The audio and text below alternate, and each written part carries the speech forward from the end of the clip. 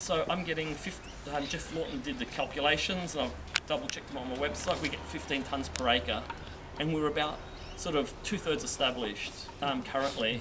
So we're exceeding the Australia's peak farm produce. This is full mechanised chemical agribusiness by about almost 4 times, and we're doubling Europe's best efforts.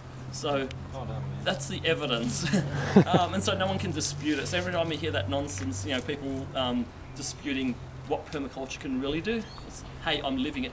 And the other thing, the whole thing is pest-free. Other than cherry slugs, which attack my little hawthorn, 2 hawthorn trees, and a little cherry which is misplaced, because they all come from that big plum tree, a wild plum.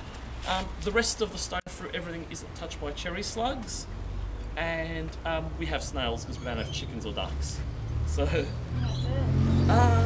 no, we have fruit bats, we have possums, we have rainbow lorikeets.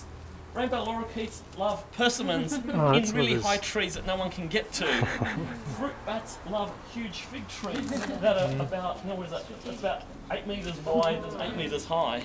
So when you keep your trees low, and we've got 3 cats running around, I don't know if any of the cats surface themselves. Yes, there's one line. Yeah, so we've got 3 little kitty cats. So the possums don't want to occupy the ground, and they can't really hop along the fences to get to the trees.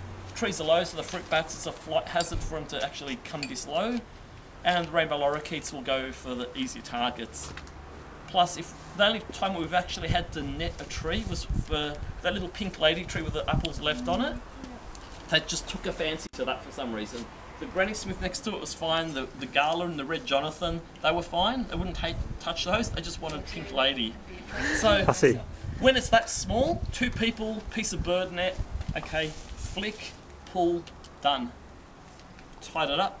That was it. And all we heard for the rest of the afternoon was frustrated cries because they were really, really incensed with what we did. And so that makes it really easy. So the whole point is minimal management. The whole thing takes about 2 hours a week to manage. And as I'm finding, as it evolves and grows, it takes progressively less time. Most of the time is spent harvesting or pruning things back after they overgrow. That's essentially all we have to do here.